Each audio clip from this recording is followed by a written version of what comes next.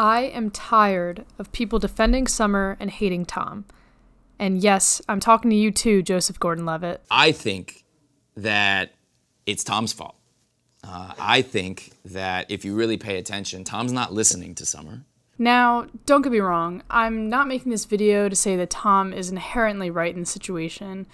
The truth is, no one is ever really right in a relationship. There are countless video essays out there about the misinterpretation of Summer, how Tom is the real bad guy, but I want to try to see if we could look at things from a different perspective. Yes, it's true that we only get to see Tom's point of view throughout the film. This is a fact that we cannot change. But this does not mean that our view of the relationship as the audience has to be completely biased to favor Tom. There are elements of the film that allow us to form our own opinions on the relationship despite seeing Summer through Tom's rose-colored glasses. You know, it's funny. When you look at someone through rose-colored glasses, all the red flags just look like flags. I really enjoyed Ariana Alexis's commentary about the problem with Summer. I linked her video in the description, and I highly recommend you go check it out. But to sum it up, here's the issue with Summer that Ariana outlines. Summer is not as great as Tom perceives her to be. She identifies herself with the things that she loves, like the Smiths and Ringo Starr being her favorite Beatle. But other than that, she's really not that great. The only things that Tom says he loves about her are her physical traits. I love her smile. I love her hair. I love her knees. I love this heart-shaped birthmark she has on her neck. I love the way she sometimes licks her lips before she talks. I love the sound of her laugh. Which isn't necessarily shallow on Tom's part. It feels more of him grasping at straws to figure out what it is he really loves about her, which in reality is just the idea of her. So why does Tom like her so much? Because he wants to be in love. He wants to love life again. His mundane life has led him to misery, and he wants all the things that he sees in movies and hears in his favorite songs. Honestly, I don't think it's so far-fetched to say that that is something that many of us want too. When we're set in this depressing mindset, it can be easy to see the best in anyone to make them fit our needs.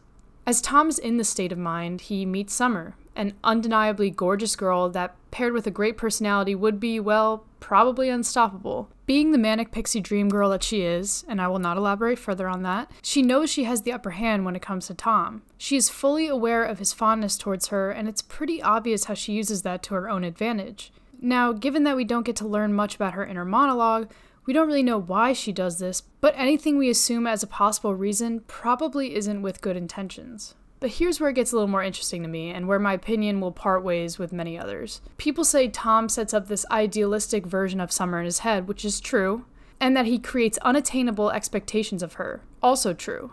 But that is not his fault.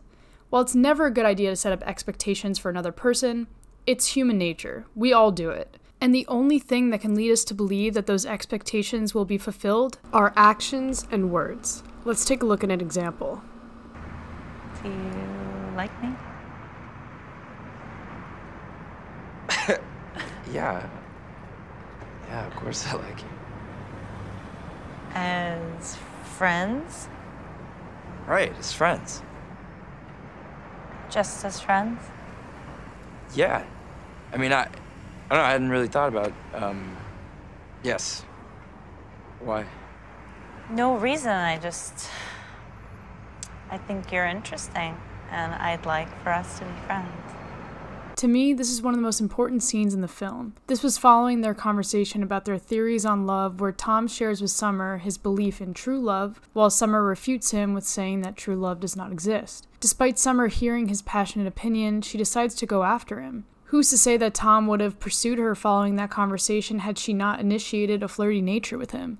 Not only that, but Summer also initiates the first kiss. Again, who's to say that Tom would have ever kissed her following that night at the karaoke bar, had she not kissed him first? The more I watch the film, the more I feel for Tom and become more and more convinced that Summer just doesn't really care for other people's feelings. Sure, you could argue that Tom could have seen all the red flags and should have ended the relationship sooner, but when was the last time that you recognized red flags while you were in the honeymoon phase of a relationship, or even a friendship for that matter? It's hard to recognize these things while we're in them, and it's easy for us as the audience to scream at Tom for not seeing it, but this is what makes this movie one of the most realistic portrayals of love. When you look at someone through those rose-colored glasses, and they show you even a glimmer of love and hope, you will always see past their faults. This is the unfortunate nature of heartbreak for many people, Tom being one of them. I love this movie for giving insight into the mind of the hopeless romantic and how it's not necessarily their fault when things like this happen. Tom was always honest with the way he felt about Summer. She's just as at fault for not ending the relationship as he was. Although I don't think that it would happen, it would be great to see a similar movie from Summer's perspective. I don't think she's necessarily evil. She clearly had some other things going on considering she ended up getting married after all of her preaching about being single. It's a shame that Tom had to get dragged into whatever Summer was thinking about, but however heartbreaking the experience was, it's an experience that will make his next relationship so much stronger.